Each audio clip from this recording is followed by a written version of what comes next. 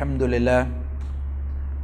لله نستعينه ونستغفره ونعوذ بالله من شرور أنفسنا ومن سيئات أعمالنا من يهد الله فلا مضل له ومن يضلل فلا هادي له ونشهد أن لا إله إلا الله ونشهد أن محمدا عبده ورسوله أما بعد فقد قال الله تعالى في القرآن المجيد أعوذ بالله من الشيطان الرجيم بسم الله الرحمن الرحيم يا أيها الذين آمنوا اتقوا الله حق تقاته ولا تموتن إلا وأنتم مسلمون وقال الله تعالى في القرآن المجيد أيضا وقضى ربك ألا تعبدوا إلا إياه وبالوالدين إحسانا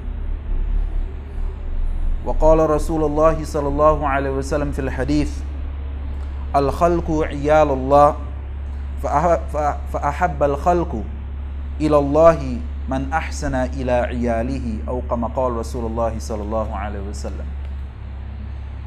My dear respected brothers, sisters and youngsters, the topic tonight inshallah is about parenting. And this topic, as we all know, it is a very important topic, especially in the time that we live in and for all times to come. Because parenting is one of the oldest professions for which few people have mastered. And why do I say it is the oldest profession? Because from the time of Hazrat Adam alayhi salam, this responsibility, this task of being a parent was given. And this will continue until the day of Yawmul Qiyamah. And just as how in every profession, a person, he looks forward to making sure that he has the requirements, he has the qualifications for that profession or for that career. Similarly, being a parent, we have to ensure that we have the correct qualifications, we have the correct recommendations, we have the correct tools to be a parent. Many people think that being a parent, it starts only when we have a child. But that's a wrong ideology and a wrong notion and a wrong understanding. Being a parent and having that responsibility of being a parent, it starts from the time we intend to get married. Who is our spouse? Because these are the people who will be the partners who have to raise that child. And as we all know, as I mentioned, that few people have mastered it. Very few people have mastered parenting. Because of the fact that many of us, we learn from others. There is no book that we can go and pick up and say, I will learn parenting. Because by the time you finish studying that book, everything that you would have studied would change. Because from generation to generation, the children are different. So the techniques that your grandparents would have used, your parents would not have used it. The techniques that you would use, your children may not be able to use it. However, Islam has given us some basic guidelines as with regards to how we should carry out this responsibility of being a parent. And Rasulullah sallallahu alaihi wasallam has demonstrated to us how it is that we can be the best of parents. So this tells us from what I have said that this responsibility of being a parent, it is something that, one, it is challenging. Two, it is a responsibility that is ongoing. Because always remember, no two children are the same. So sometimes you may do or you may try certain techniques with one child and you may be successful. Try that same technique with another child and you will not be successful. So therefore, we have to look at what Rasulullah sallallahu alaihi wasallam has given to us, what Allah subhanahu wa ta'ala has given to us. And inshallah, by following these guidelines, inshallah, we will be able to become good parents, inshallah. But before I go into the techniques or some of the guidelines that we can use in order to be good parents, first of all, what is the reward of being a parent? What rewards do we get? You know, sometimes we look at parenting as a burden. We only think that I'm only giving, I'm not receiving. I am the one who is working so hard to provide for the family. The mother is doing so much to provide for the family. The father is doing so much to provide for the family. To be a parent, there's so much of sacrifice. And really and truly, sometimes even as children, when our parents tell us that, you know, I'm sacrificing so much for you, we don't even understand until we become real parents. Then we really understand what it is like to sacrifice. So sometimes as parents, we ask, what is it there for me that I gain? What benefit is there for me? All I'm doing is giving, I'm not receiving.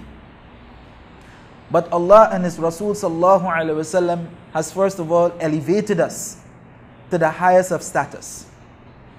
And Allah subhanahu wa ta'ala, He says in the Holy Quran, وَقَضَى رَبُّكَ أَلَّا تَعْبُدُوا وَإِلَّا إِيَّاهُ وَبِالْوَالِدَيْنِ إِحْسَانًا. And your Lord has decreed that you worship none except Allah subhanahu wa ta'ala. That your Lord has decreed that you worship none except Allah subhanahu wa ta'ala.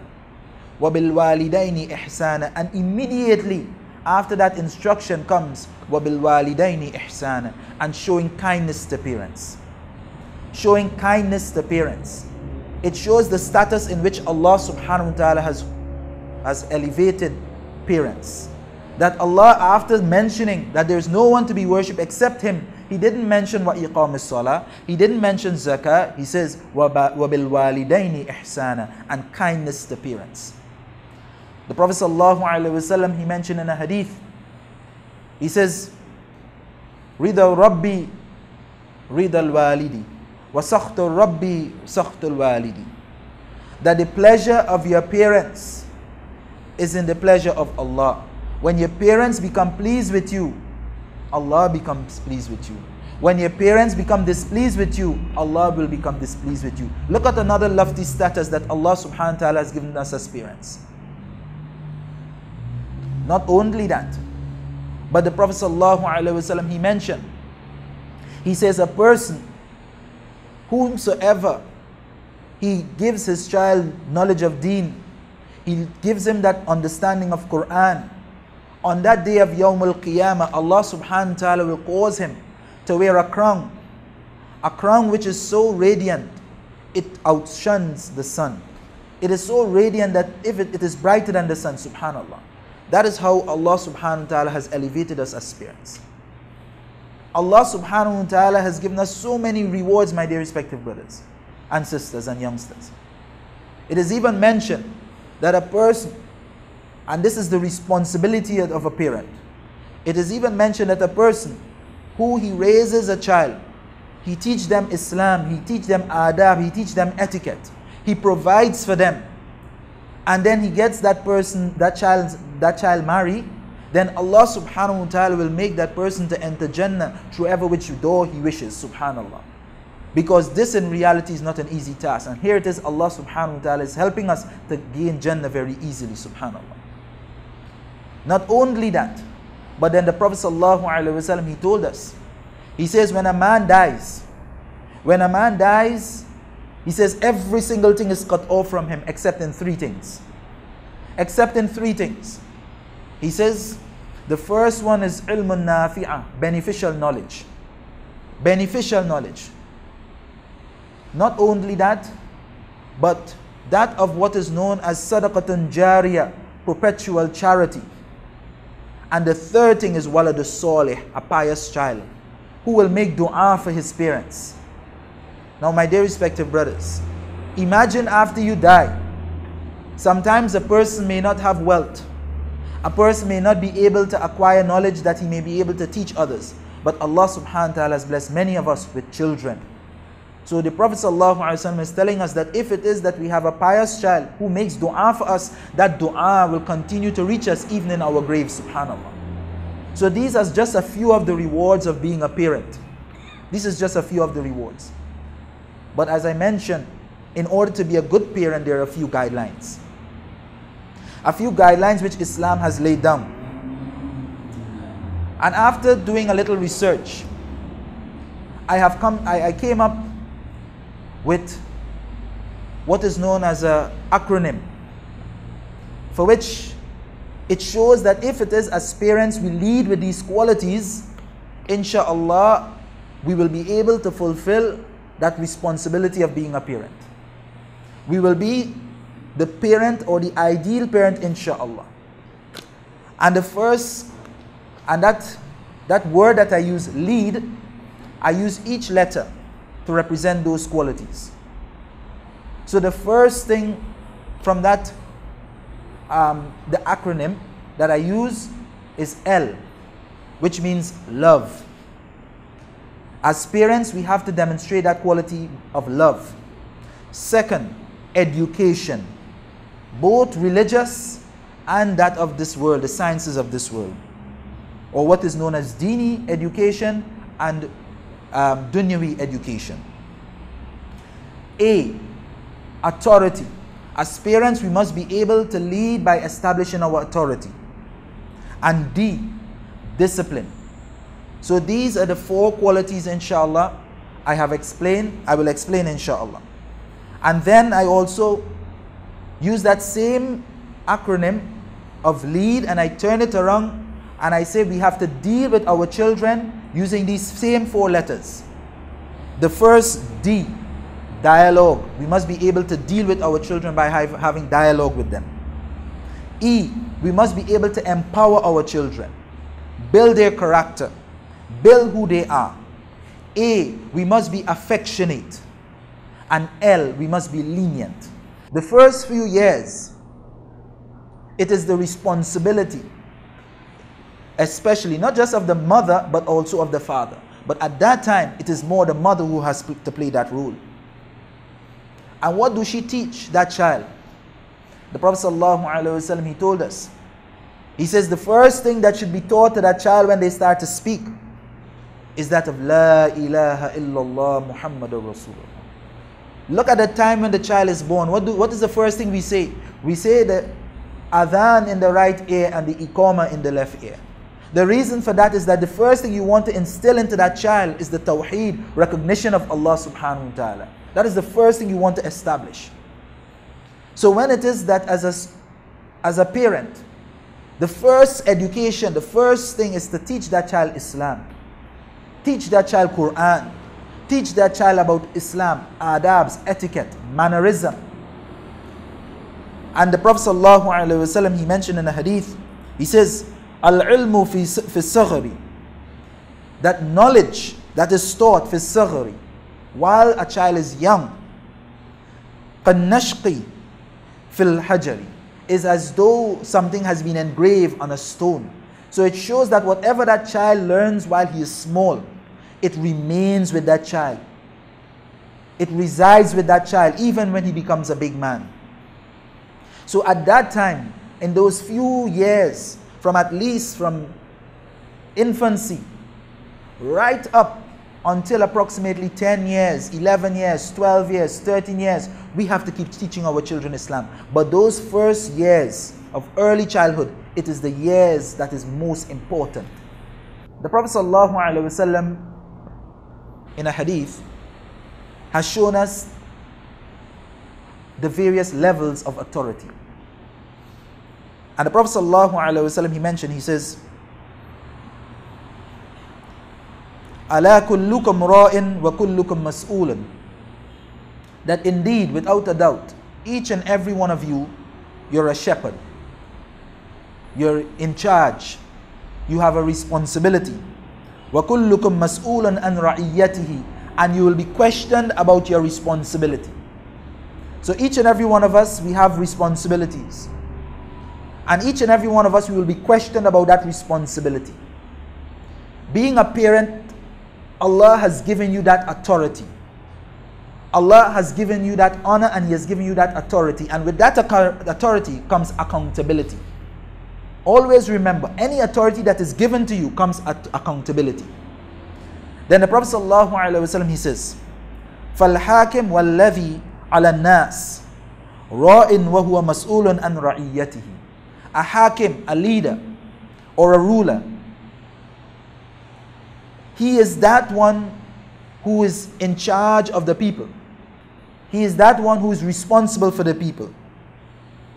Ra'in, and he's a shepherd, he's responsible. وَهُوَ مَسْئُولٌ عَنْ رَعِيَّتِهِ, and he will be questioned about his responsibility. So above all of us is our leaders. They will be responsible for the people, the masses. The imam is responsible for his jamaat. The amir is responsible for his jamaat. The amir or the leader or the hakim is responsible for his community. and they will be questioned about that responsibility. Then the Prophet ﷺ, he broke it down. Now we are going to the home now. He says, وَالرَّجُلُ رَاعٍ عَلَى أَهْلِ بَيْتِهِ. And a man is that one who is the ra'in. He's the authority of his home. He's responsible for his home. وَهُوَ مَسْئُولًا عَنْ رَعِيَّتِهِ. And he will be questioned about that responsibility. So the fact that we are the fathers in the home, we are the Amir of the home. That is the status which Allah and His Rasul sallallahu alaihi wasallam has given to us. That is a responsibility which Allah and His Rasul has given to us. So the father is the head. Then al-mar'atu, the woman or the wife, ra'iyatun. She's the ra'iyah. She's the one who is the vice Amir. She's in charge in the absence of the father. She's also responsible. Ala bayti zawjiha wa waladi. Subhanallah. She don't only have one responsibility, she has two. Ala bayti zawjiha. She's responsible upon the house of her husband. So in his absence, she's responsible for the house. The wealth of the house. Everything that is within the house, she's responsible. Wa waladihi, and the children. Subhanallah. So she's responsible for the home and for the children. وَهِيَ مَسْئُولَةٌ عَنْهُمْ. And she will be questioned anhum, about them. So it shows the chain of authority. If it is that we belong to a Jamaat or whatever the case may be, the Hakim, the leader, the Amir, the Imam, he is in charge of the community. He is responsible for the community. And he will be questioned about that. Now coming to the home. In the home, the father is the Amir.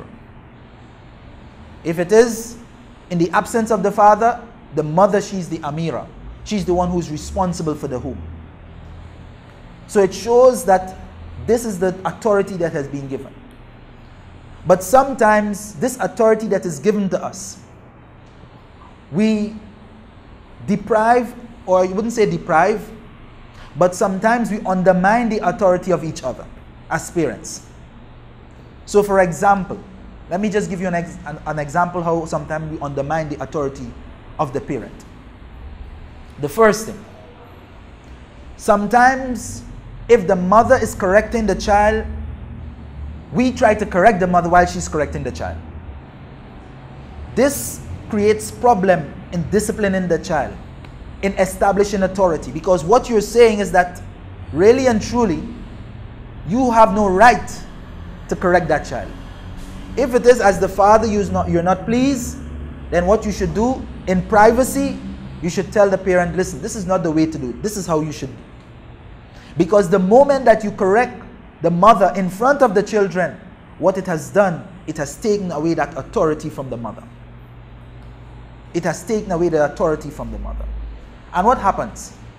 In your absence, so when you're home, the home is well, no problems. And all of a sudden, you're out of the house, because remember that most of the time the father would spend out of the house, trying to earn a living. When you're out of the house now, the one who's supposed to be in charge now is there, which is the mother. What happens? She's speaking to the children and the children are not listening to her, because you have undermined her authority. In doing that now, what the mother will say, when your father comes, I will tell him. This is a wrong approach, because the child now, the mother now, is reducing that authority that she has. And what is she saying? That when the father comes, he will deal with it. So now it shows that the mother has no authority. So when it is that the mother alone is home, the children reap havoc. They are not listening to the mother. No obedience. And the mother, she's left there frustrated and helpless. And then when the father comes home now, and he has to discipline, he is tired, he has to deal with it, he becomes frustrated. So there is no discipline that takes place. So how it should be done? It is that the authority of the father is there. The authority of the mother is there. The mother should not do things that will undermine the authority of the father. As telling the child, don't worry with your father, don't listen to him. Or vice versa. The father should not tell the children, don't listen to your mother. Because by doing this, you're undermining the authority of both these individuals. which is a very integral part in the upbringing of a child. The other thing about authority that is very, very important. When it is that we are establishing authority, we should establish authority and be firm in our authority. What do I mean by this? Sometimes the parent or the father, he gives an instruction, and the child will come and say, "Oh dad, please," or "Oh mom, please." And that authority or that instruction that you would have established is removed just by the begging of the child, or the child come and give you a hug, or the child give you a kiss, or the child do some favor that you like, or the child does something, he prepares some food that you like, and with that you say, okay, okay, okay. The child is working reverse psychology on you. You have to be able as parents, if you give an instruction, follow through with it. Follow through with your instructions. Because the time that you do not follow through with your instruction, you have compromised your authority as a parent. Because once the child finds that, listen, I did something wrong, dad say he will do so and so and so, but all I have to go and do is wash that car and that's the end of it. Dad forgive me. Or go and give dad a hug, or give mom a hug, and that's the end of it. Then you have compromised your authority as the father. So follow through with your authority. Secondly, when you are giving an authority, you give such an authority with the fear of Allah, subhanallah. Sometimes you say things to children and you don't realize that Allah will take you to task for that responsibility. That is why the Prophet ﷺ, he says, وَهُوَ مَسْئُولًا عَنْ رَئِيَّتِهِ, you will be questioned about your responsibility. So don't feel that you will do your children, you will be unjust to them, and Allah will not question you about that. Allah will question you about that. So while reprimanding your children, while it is that a person is disciplining their children, establishing authority, you should not be a tyrant. If it is that you have 2 or 3 or 4 or 5 children, you should be just when you're giving a punishment. So if it is that, let's say for example, they did something wrong and you said, okay, your punishment for all of you is like this. But then you pull one aside and you say, you know, you are my favorite. Don't worry, you don't have to do it. Then you are unjust. And Allah subhanahu wa ta'ala will question you about that. As simple as it is. So when you're establishing your authority, establish it with the fear of Allah subhanahu wa ta'ala. If you're punishing them, punish them with the fear of Allah subhanahu wa ta'ala. The last quality.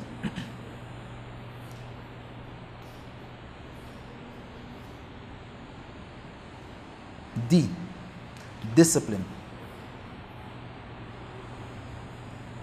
What do we consider to be discipline?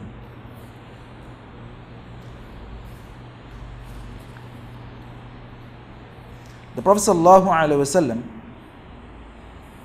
he told us in a hadith, he says,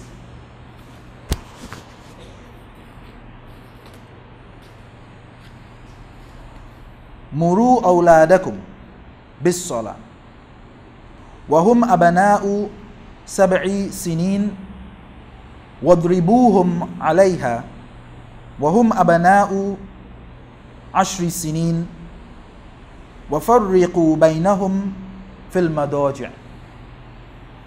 The Prophet ﷺ, he gave us a hadith, and in this hadith discipline is established. He says, Muru, command, instruct, awladakum, your children, bis salah, with prayer. You may ask, how commanding your children with salah is discipline? My dear respective brothers, my dear respective sisters and youngsters, if we can be disciplined with our salah, our entire life will be disciplined. Because salah is about being disciplined.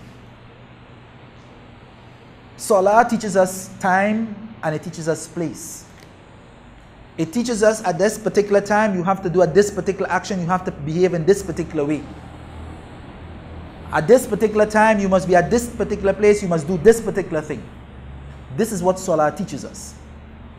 So immediately, when a person hears the call for adhan, without anybody telling you anything, what is the action? Everybody stands up, line up. Thousands of people. Look at what happens in the Haram, both Makkah and in Medina. When the adhan is called, Iqamah is called, everybody find themselves in a line. Nobody has to go and tell them, you line up there, you line up there. Everybody know what they have to do. When the Imam stands and the Imam says, Allahu Akbar, everybody go in the posture. So Salah brings about a particular type of discipline. If it is that it's time for Fajr, people know they have to get up the Fajr and do a thing at a particular time, they do it. So Salah teaches us discipline as human beings, as individuals, as adults. So the Prophet ﷺ is teaching us a little secret. He's teaching us, Muru awladakum, command your children, bis salah, with salah, wahum abana sab'i sinin, at the time when they're 7 years. It means that at that time when they're 7 years of age, instruct them with salah. Because what happens is that sometimes we will find that when we are going to perform salah, our children will be playing. And as parents, we don't even have the time to tell them, let's perform salah. In reality, what you're teaching them is discipline. There's a time and there's a place for everything. There's a time to play and there's a time to pray. Now is the time to pray. This is what you have to do at this time. This is where you have to be. So you're teaching a child discipline. Not only that, but you teach that child, if it is that you bring them to the masjid, how they should behave. Sometimes when we bring our children to the masjid, they don't know about discipline. They don't know how to behave. They don't know to separate the play field from the masjid. So when they come to the masjid, it is as though it is a play field. Because you have not taught them that responsibility of being disciplined. So at what age did the Prophet ﷺ told us that we have to start to enforce it? You don't wait until 7 to enforce it. But by you doing it, they will observe you. By you enforcing it, they will observe you. So he says, Muru awladakum bis salah wa hum abana sab'i sinin. Encourage your children to perform salah at the age of 7, because in reality what you're teaching them is discipline. Wadribuhum, and strike them. Many people will have a problem with this, but it is the Prophet ﷺ is explaining, and crack them some lashes. But the ulama, Sheikh Ibn Al-Adin, he mentions, he says that hitting them should not be in such a state where you create marks on their bodies. It should not be more than 3 lashes. It should not be done in such a way of violence. So you're not allowed to even hit a child in the face. You know, slapping them and all of these things. Or picking up a stick and hitting them. So the thing about it is that you can crack them, give them a few lashes, explaining to them the importance of performing that salah. Hazrat Luqman radiallahu ta'ala an, he commanded his son, he says, do not ever give up salah. Be steadfast upon salah. Believe in Allah, believe in Tawheed, and stay firmly upon salah. Because this is the training for our children. And in that, what you're teaching children is that there are consequences for your action. If you don't do this, then these are the consequences that follows. This is a means of teaching the child. So the Prophet ﷺ, he says, وَضْرِبُوهُمْ عَلَيْهَا, and strike them, give them some lashes. وَهُمْ أَبَنَاءِ إِشْرِينَ السِّنِينَ, if they reach the age of 10. So you give them 3 years to get themselves in order. Because in reality what you're doing now is that you're teaching them that this salah at the age of 10 you're about to approach becoming baligh, reaching the age of puberty. So now it is a responsibility, and it is a serious responsibility. So you're teaching a child to be disciplined. وَفَرِّقُوا بَيْنَهُمْ, and separate their beds. Subhanallah. فِي الْمَضَاجِعِ, separate them from their beds. Because at this age, a child becomes more conscious of sexual activities, of the private parts of others.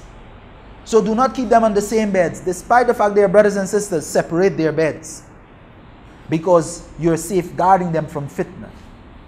So this is also a form of training. This is a form of discipline our children. We should never be afraid of disciplining our children. If we do not discipline our children, they will become a form of embarrassment for us. The Prophet, it is mentioned that manners make it man. Manners, mannerism, etiquettes, discipline is what will make you to become a good individual. And if these qualities of discipline, etiquettes, adab, it is instilled from a very young age, as I mentioned, it will remain with that child even in their old age. So this would have completed the acronym of LEAD. L for love, E for education, A for authority, and D for discipline. This next set of qualities, to deal. What are the qualities that we need as parents to deal with our children? The first is that of dialogue. Speaking to our children. Different ages will require different conversations. As parents, we have to speak to our children. Mothers, speak to your daughters. Fathers, speak to your children, to your sons. And not just the mothers speak to the daughters and the fathers speak to the sons, but sometimes the mothers have to speak to the sons also. But at different ages, there will be different requirements. So sometimes at a young age, the child goes to school, the mother will ask the child a simple question. How was your day in school? Who are your friends? This should also be a conversation with the father also, that he should have dialogue with his children. Speak to them. They should feel open, that if a problem is affecting them, that they come and they speak with you. There must be dialogue. But the biggest problem we have is when our children reaches the age of adolescence, because they never had that open door policy with us. They never have that habit of conversing with us. They never had that habit of dialoguing with us. What happens is when they become adolescent, when they become teenagers, they do not dialogue with us. They hide things from us. And we do not know what is going on in the lives of our children. We do not have a clue as to what is going on in the lives of our children. Their friends know everything about them. We do not know, because we have closed that door of dialogue. So sometimes you're driving down the road with your son or your daughter. How was your day? How are things going? Why are you so sad? Why do you look so? And create that dialogue with them. Do not shut them down. Sometimes our children at a young age, from the time they reach home, from the time you reach home or the time you reach home or you reach them in school, they're so excited to tell mom and dad what happened today in school or what happened at home today. And because you're so tired, you shut them down. That is closing the doors of dialogue. Do not ever close that door of dialogue. No matter how tired you may be, listen to them. It may go through one ears and come through the other ears. Still give them the hearing. Lend them your ears. Because the minute you chase them, you don't see a tired, you don't see a now come home from work, what will happen? They don't have a dialogue with you, they will dialogue with someone else. And you have shut that door of dialogue. And especially our teenage children, we have to be able to dialogue with them, speak to them. And they must feel confident enough that they can speak with you concerning anything whatsoever. They must not feel shy to speak anything with you. Discussion, whatever it is. So the first D is dialogue. E, empower. Empower. We have to empower our children. Many a times we do what is character assassination. We destroy the character of our children even before they can build a character. We destroy their courage. We destroy their ego. We destroy their dreams even before they can even dream. Sometimes our children, they come and they say, Dad, Mom, I want to be this. I want to be that. I want to achieve this. I want to achieve that. And you will tell the child, that impossible. How you can get, we don't have money for that. The child may say, well, I want to become a scientist. I want to become a doctor. You might be a farmer. Your whole generation were farmers. You never went to school. And your son come in and tell you, Dad, I want to be a doctor. That is his dream. And then you will tell him, no, what will happen to the family business? When you finish school, you will come in the farm. We don't have money for you to go and study medicine. You have destroyed that child's dream. You should build on your children's dream. Empower them. Sometimes a child, they will make something. They will do something. And sometimes it is not to our perfection. It is not according to our level.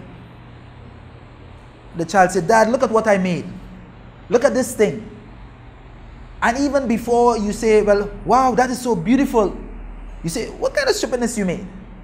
You have destroyed that child's vision. But you should encourage them. Because as small as it may be, he will try and he will try and he will try and he may perfect it. Sometimes we tell a child, you can become nothing in life. You have destroyed that child. And sometimes you may not say it once or you may not say it twice, but you say that become your phrase.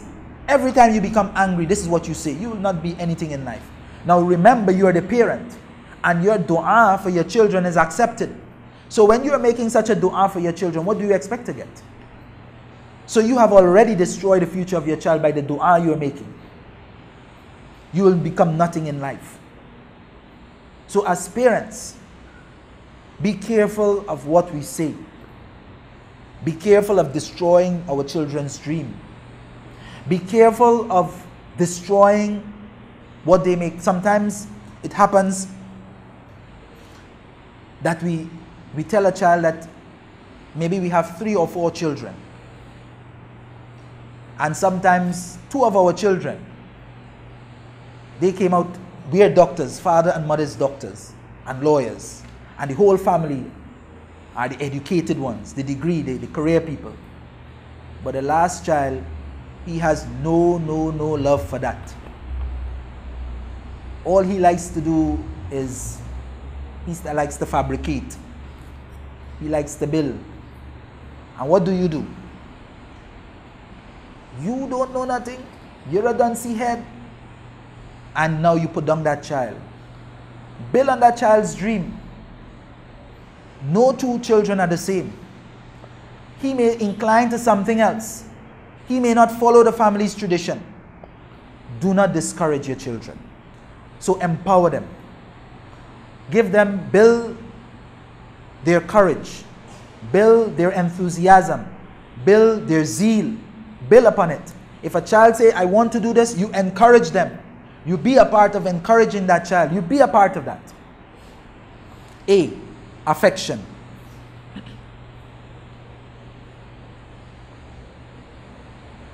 How do we demonstrate affection? The Prophet ﷺ, in demonstrating this affection, it is mentioned that Hassan and Hussein, who was his most beloved grandchildren, when he would perform salah, they will come and they will sit on his lap and he will hug them. And this is how the Prophet ﷺ will demonstrate affection. Similarly, we should also demonstrate affection with our children as parents. Simple hugs. From a young age, we hug our children.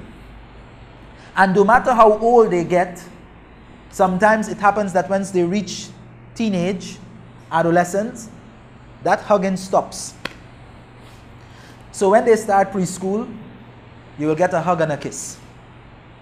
And from the time they reach first year, second year, standard 1, that hugging stops. You don't get the hug anymore. When they reach university, no more hugs, no more kiss, that's it. No, it is important for you to still hug them. Even if it is not on a regular basis, ever so often, give them a hug. Because that hug shows your affection for them, that you still love them. A simple thing like your children, you come and you rub their hands on their heads. It shows a form of affection. The Prophet ﷺ, he would show affection by rubbing his hands on children's head, just by rubbing them, that little affection. And the Prophet ﷺ, he said there is no goodness, there is absolutely no goodness in that person who is not shown affection and who affection is not shown to him, subhanallah. There is no goodness in that person who is not shown affection and who affection is not shown to him, subhanallah. So if you don't know what is affection, if you don't know what is love, if you don't know a touch, sometimes we will see that sometimes teenagers, you hug them and they feel funny because they are not accustomed to that hug and that affection. When last have we hugged our children? When last have we hugged our children and say, I love you? When last have we hugged our daughters? When last have we hugged our sons? No matter how big they get, still hug them, show them that affection.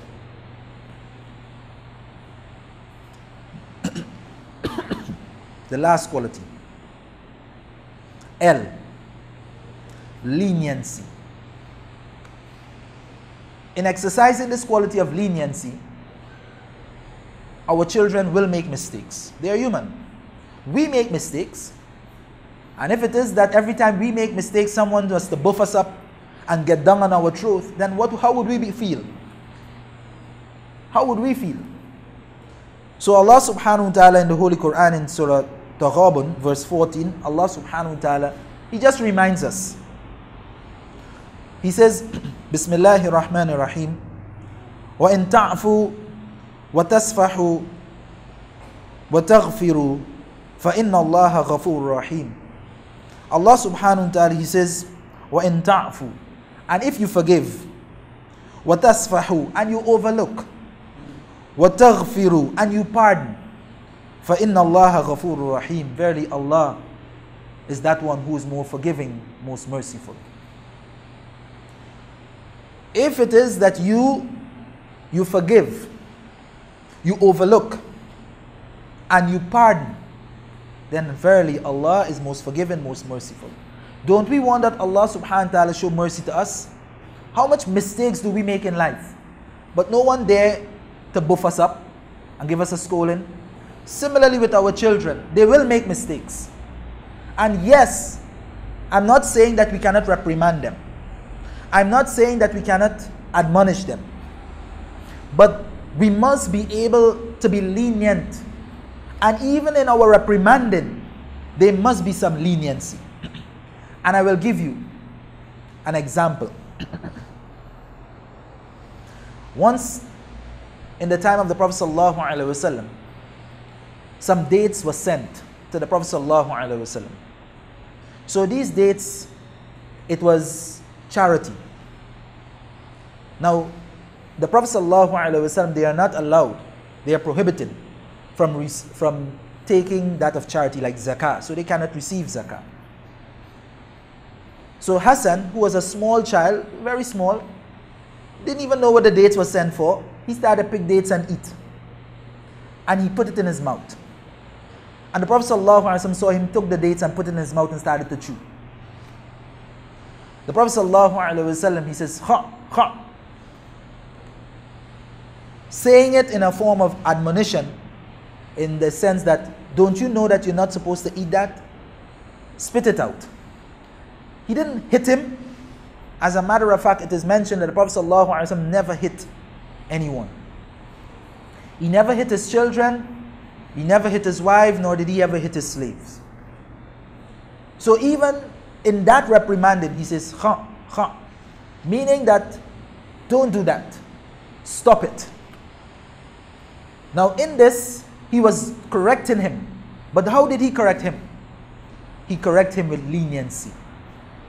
He didn't grab him, squeeze his mouth, and say, spit it out. Don't you know that Banu Hashim not supposed to eat from the dates of charity? He didn't do that. In a nice way.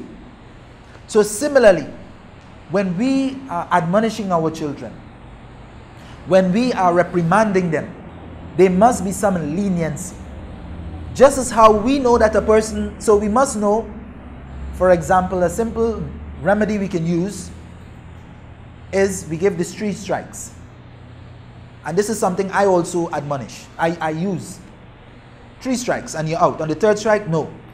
So in the first case, I may tell you to do something. And children, sometimes you tell them, move that thing from there. You make a spin and you come back, it didn't even move because they're so busy playing. It remains there. You come back the 2nd time, you still see it. You say, listen, next time I come back and I find this thing here, I will deal with you. Huh? And sometimes just by that stern warning, it is enough for them to move it. If it is at the 3rd time, if at the 3rd occasion, they did not move it, then you enforce what you promise, which you will deal with it. Dealing with it necessarily don't have to be beating. Dealing with it could mean that you see that one I told you to pick up, now you have to pick up all, you have to clean all. Or you have to clean the entire room. But with leniency. Sometimes they may start it, and then you realize they're going, and you also go and help them. So there's leniency. So in dealing with our children, in reprimanding them, there should be some leniency. In correcting them, there should be some leniency. So just so that we can have a fair understanding of the qualities that we need as parents to deal with our children. D, dialogue. E, empower. A, affection. And L, leniency. So my dear respective brothers and my dear respective sisters and youngsters, as I explained before, parenting is something, it is a responsibility, it is a task for which we cannot perfect it. Because generation keeps changing. But we can follow certain guidelines that inshallah, once we continue to follow these guidelines, inshallah, we will become the best of parents. Secondly, is that it is a tireless, it is a job that our children can never repay us. Only Allah will repay us with that responsibility of being a parent. And what is that reward, inshallah? It is that of Jannah. It is that of knowing that while you're in the grave, your children that you would have made, that you would have spent that time and energy upon, that inshallah they can make dua for you. But in achieving this, as parents, we have to lead with certain qualities. And what are those qualities? L, which is love. We have to establish love within our family. We have to demonstrate love to our children. We have to demonstrate love to our spouses. The next quality is that of E. We have to educate our children. We have to teach our children. Teach our children knowledge of deen and knowledge of the dunya. We have to teach them etiquette, adab. A is that of authority. We must be able to establish authority in the home. We must lead with authority. Our children must see us as the authority in the home. The children should not assume the role of the authority and we are the children in the home. No, it should never be like that. And D is that of discipline. We must discipline our children. And the method that we can use and we can start with is that of salah. Making our children punctual with salah so that they will understand that there is a time and there is a place for everything. And lastly, we should deal with our children with these qualities. D, dialogue. Speak with our children. Converse with our children. Find out what is going on with our children. E, empowerment. We empower them. Let them feel as though they also have a say. Listen to them. Accept their ideas. A, affection. Deal with them with affection. Show them love. If you do not show them love, then someone else will show them love on the outside. And L is that of leniency. Yes, they will make errors. They will make mistakes. They are prone to mistakes. They are inquisitive. But at the same time, while reprimanding them, while correcting them, we deal with them with leniency. And as the Prophet, as Allah subhanahu wa ta'ala told us in the Holy Quran, Ku anfusikum wa ahlikum nara. Save yourself and your family from the fire. And that is our responsibility. So may Allah subhanahu wa ta'ala give all of us the tawfiq and the understanding where it is that we will continue to make effort on our children. And one important thing that I forgot to mention that can solve all of this is dua. Never forget to make dua for our children. Constantly, every day, our duas should be for our children. Make dua for our children. So I hope and pray that Allah subhanahu wa ta'ala bless us as parents. May He make it easy to fulfill this responsibility of parents as a parent, inshallah. Wa akhu da'wana alhamdulillahi rabbil alamin.